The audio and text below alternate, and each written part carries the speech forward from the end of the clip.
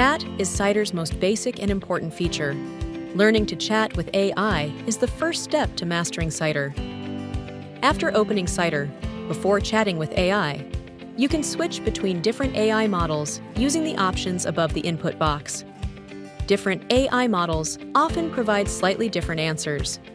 Once you've selected a model, enter your text and send it, and the AI will respond based on your input. Your chats with AI are saved in chat history, which you can access anytime by clicking. At the same time, click on Mention Model below the input box and select multiple AI models. After entering and sending your text, you can have multiple AI models simultaneously process and respond to your message.